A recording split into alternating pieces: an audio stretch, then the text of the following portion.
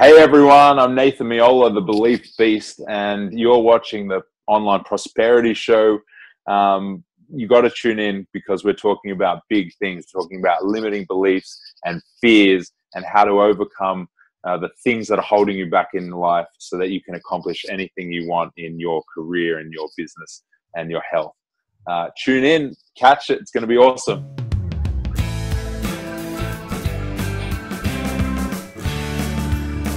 Welcome to yet another exciting episode of the Online Prosperity Show. And today we've got the Belief Beast himself. Nathan, my man, how are you doing? Good, brother. Good. Thank you so much for having me. It's good to be here. Fantastic. Now, viewers, if you're watching this show, obviously you would be aware that our mission is to help you have a business that's profitable and enjoyable. But a lot of the times we cripple ourselves just because of the limiting beliefs that we have either imposed on ourselves or society has imposed on us. Now, limiting beliefs are stories that you probably tell yourself and you self-sabotage without even realizing that you're, stopping yourself dead in the tracks. Maybe you might be afraid of trusting people, or maybe you are afraid people won't like you, or you're afraid that you actually won't accomplish certain things that, were meant for you to be, do, and have either a life or a business that's full of purpose and that's profitable and enjoyable. Now, besides these beliefs holding us back, they often, tempt us to procrastinate and actually, not do well within ourselves. Therefore, we now start living unfulfilled lives. Now, Nathan, the Belief Beast, is going to knock a bit of sense into you today. So you have to start accepting reality as it is, and you start seeing things the way they actually should be. Now, Nathan, tell me a little bit about your story and how you became the Belief Beast. Oh, man. Well, 12 years ago, I woke up one day. I was 18 years old, and I looked down, and I was 250 kilos. And I looked around at the world that I had created for myself and where I was living and what I was doing. And I couldn't imagine a future. I had no vision for my future. I could barely bend over to tie my shoelaces. I was in incredible pain. My thought processes and mindset were full of hate and full of anger and full of frustration. And I saw what was happening to my family around me. And at that moment, I realized that I was the cause, that I was the one. And, that's a huge moment, because before that, I'd gone through my life believing that everything had been happening to me, that life had been happening to me and I was just responding. But all of these negative things were happening and I had no ability to change it.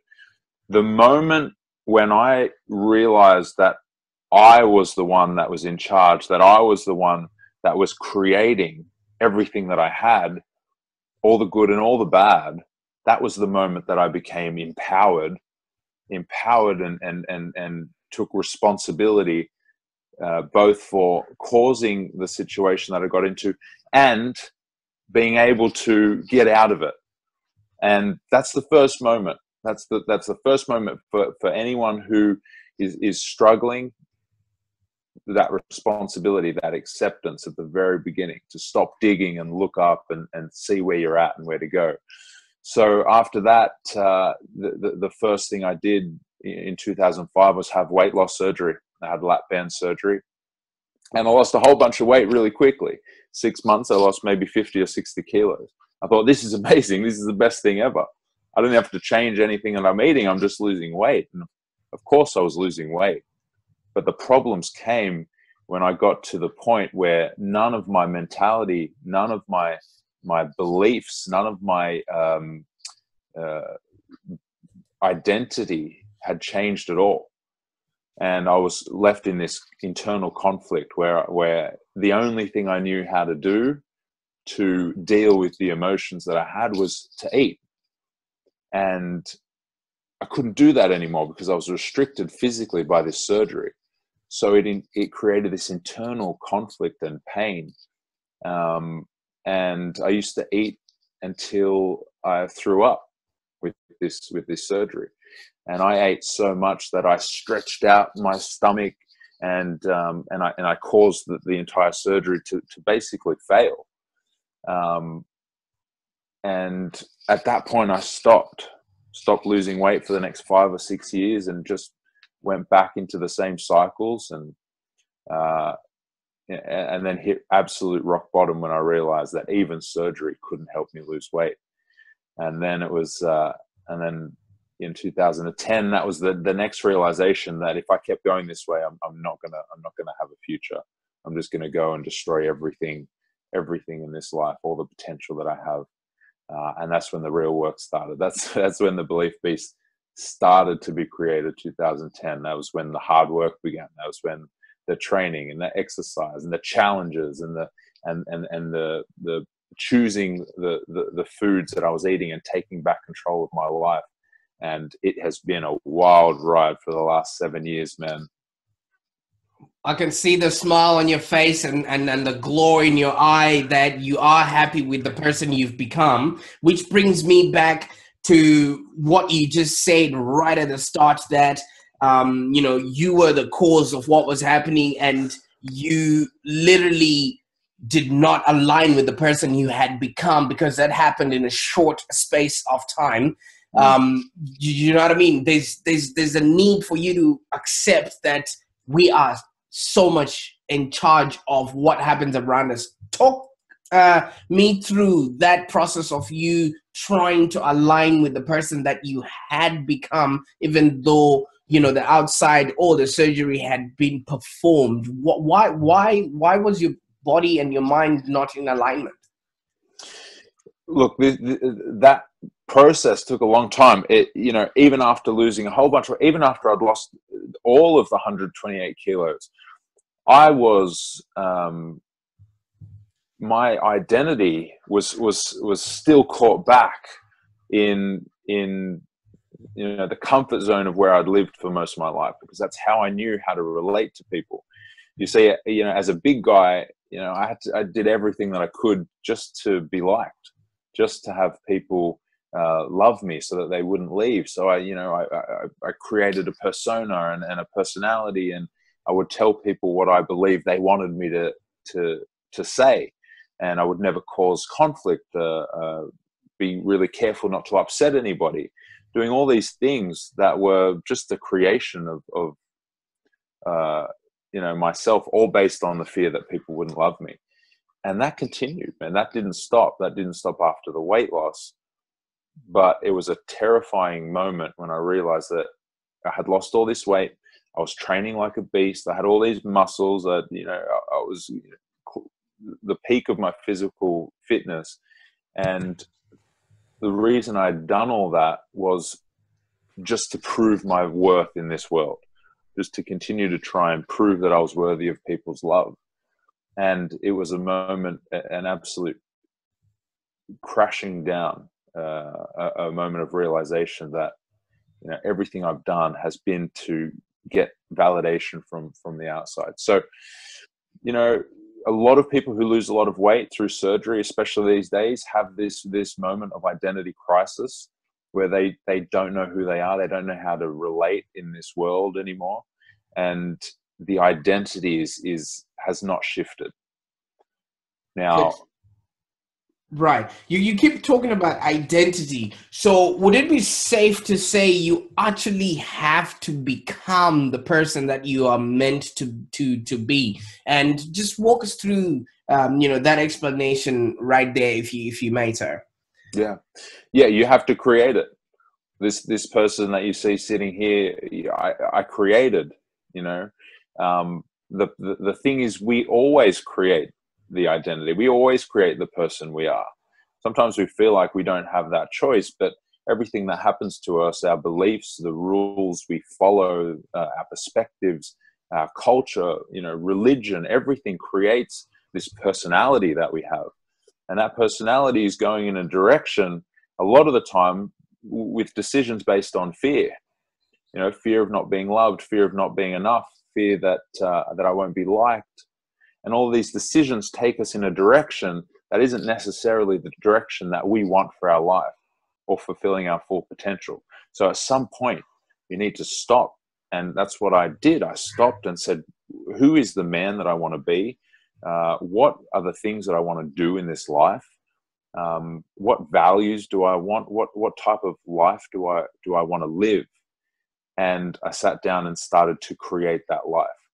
And the process of coming from where I was, as a 250 kilo boy to the man that I am now, really was a shifting of identity, a changing and clearing out of all the old beliefs, questioning all the rules, questioning every rule that you've ever followed, and breaking it all down and starting to choose life for yourself, to choose your belief and choose your rules and choose your values and choose the person that you have to become in order to get to where you want to go. And that was the process. It wasn't about, changing the diet and exercising. That was part of it. But the real stuff was remembering who I was deep on the inside and finding that, and then creating the man that I am now. Understandable. So you went on and you started kicking people up until you won a gold medal in jiu-jitsu and some other dangerous things you went on and did, climbed up the mountain in Brazil. What then changed? How did you then accept, because there was then that transformation. First of all, you did not acknowledge, and you almost, put yourself in at risk by, reversing the surgery, and then you then had a mind shift. Then you went on to do all these activities that you're so proud to do. What changed that?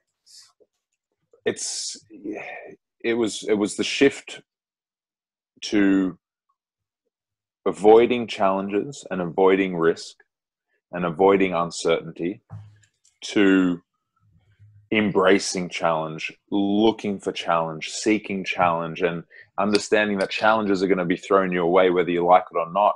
So I thought, why not choose my own challenges? Why not face the fears that I choose to face? And that has really forged the character of who I am now.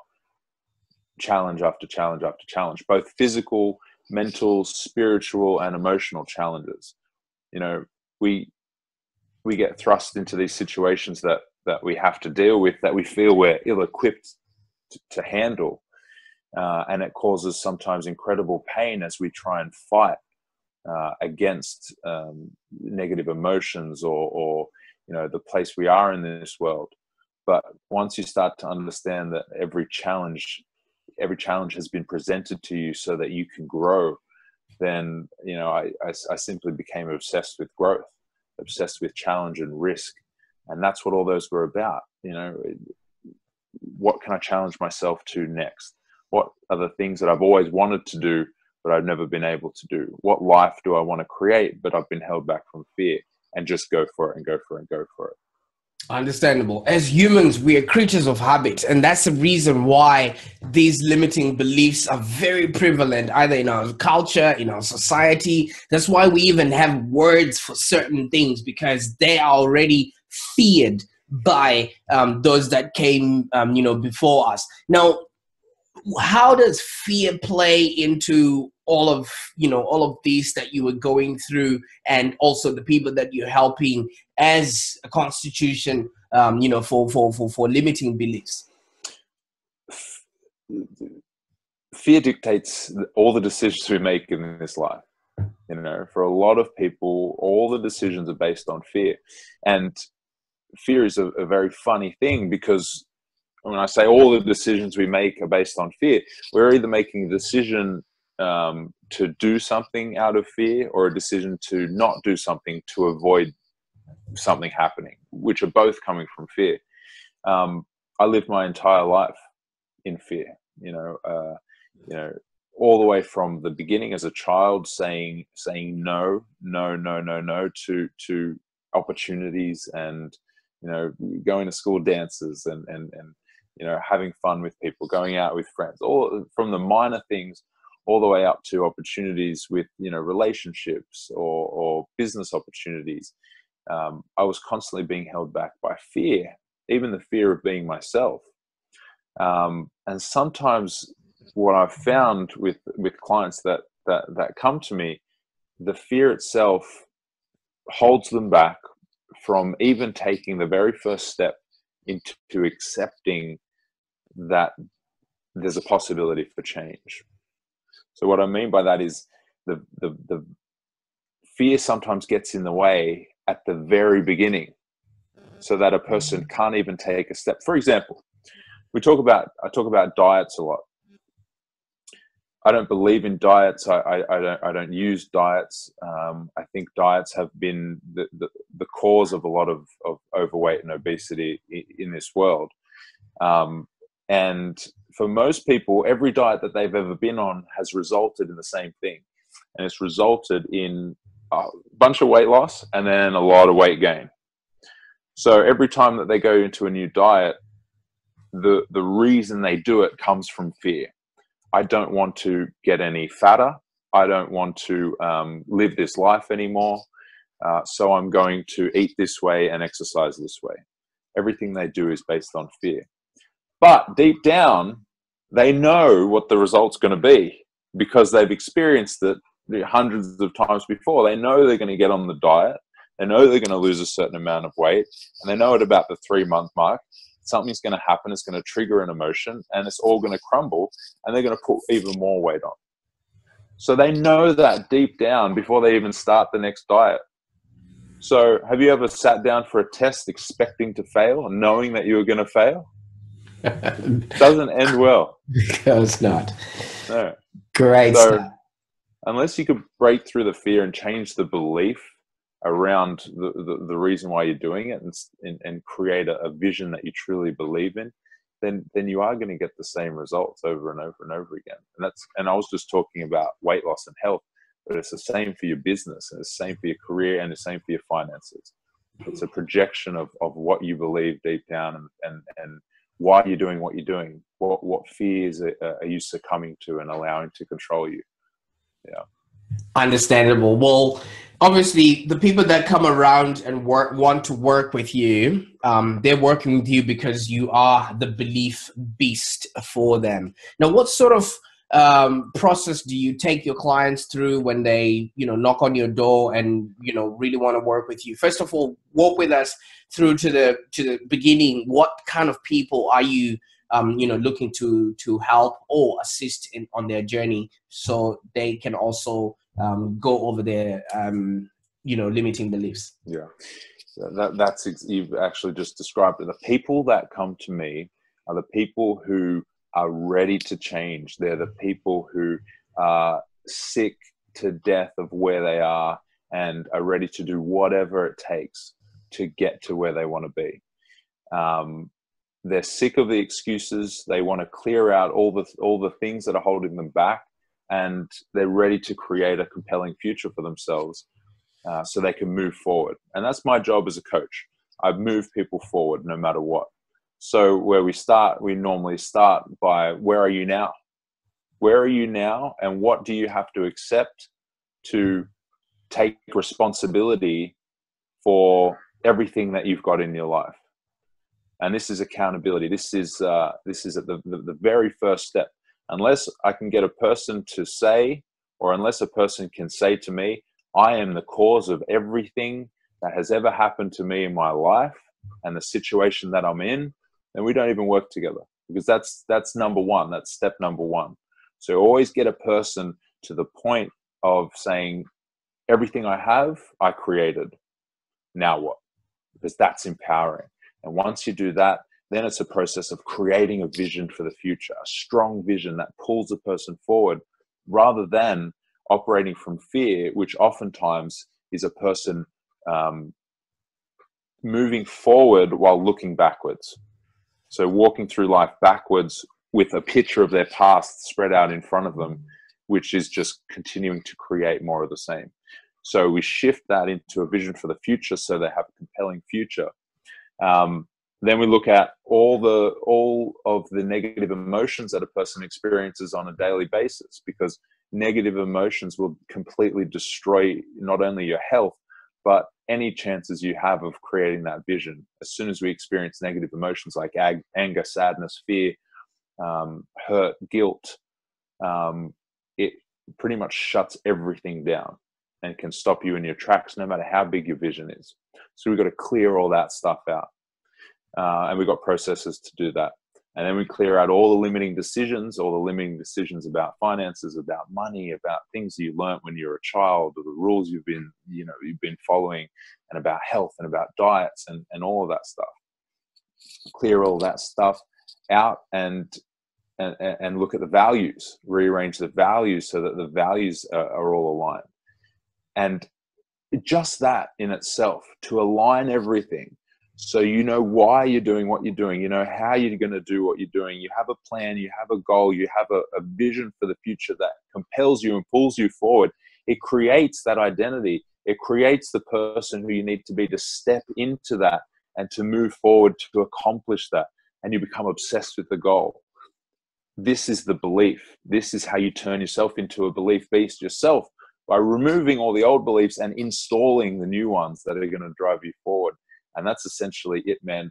A person can accomplish amazing, amazing, unbelievable things in their life if they just do those things. Great stuff. Now, obviously, somebody is probably watching this show in the audience, and they're dying to, get a hold of you or learn a little bit more, from you, and especially your challenges that you have encountered there. How can people get a hold of you there, Nathan? Pretty much all the stuff I post is on Facebook. So go to Facebook, Nathan Meola, send me a friend request, send me a message, let me know. I've also got a page there, Nathan Meola Transformation Coaching, and also a website in the process, which is www.nathanmeola.com.au, and that should be up within the next couple of weeks. But really, anywhere you can get a hold of me, Facebook, Instagram, it's Nathan Meola everywhere. So come say hello. I'm looking forward to speaking to you. Great stuff. I will be putting in all those details, in the show notes, so that people can just link through and get a hold of you there. Now, obviously, if you're watching this show right now, you would appreciate that we are always bringing in experts like Nathan that have been through maybe what you're going through right now and have, the experience and the capability of actually helping you. Right now, you might have great intentions, but you don't know how to follow them through. You might be telling yourself you want to change, but you're really afraid to take action. And you might be passionate about life, but you're always meeting up, roadblocks on every turn. At the heart of all of these things is exactly what Nathan went through. You are going through what is called limiting beliefs. You might not realize, because that's exactly what your environment looks like, feels like, and is supposed to be. But there's more that you're capable of, and there's more out there for you to go out there and grab. So if you've enjoyed this show, be sure to follow Nathan, and you will be on his journey. He's just recently done a great, certification that will help you really focus on where you want to be, and, take you from the next steps on how to be, do, and have a business that's profitable and enjoyable, or happier existence. Now, Nathan, Thank you so much for your time, your expertise, and your story on this Online Prosperity Show today. Thank you. Thank you very much. And if I could say one more thing, it's that one thing that I left out was the importance of having people around you to support you. So, when I first started on the weight loss journey, I found people who had done the same thing that I wanted to do, and I got around them. And I didn't stop, and I built the people around me to support me. People are out there waiting, willing, and able to help you get whatever you want. You have to open up to that. You cannot do this on your own. All the work you will have to do yourself, but there are people out there, mentors, coaches, whether it's for your business or your finances or health or relationships. Go to the people who have what you want and talk to them and get around them and start opening up to that world. And the more you do that, the more you put yourself around those people and kind of start moving away from the environment that created what you have, that's how change starts to happen. It's exactly what I did as well. So find a coach, go to a seminar, read a book, watch a podcast, keep watching, subscribing to people like this awesome guy, Prosper. Get around as much as you can to fill yourself with the, whatever you want to call it, inspiration or heart or presence of the people who are doing the things that you want to do. Understandable. Thank you. I think it was Einstein that said you can't keep doing the same things and expect different results, or the same thinking that got you in the same predicament is not the same thinking that will get you out. So like you say, Exactly. be around positivity, be around people that are already aiming high, find out how they did it, and then you just shortcut your own learning curve. Thank you so much again, Nathan, for such profound insights, and all the best with your journey and those that you're going to be helping in the process. Thank you, brother. I appreciate it. Thank you for having me. Good stuff. Thank you so much. Okay.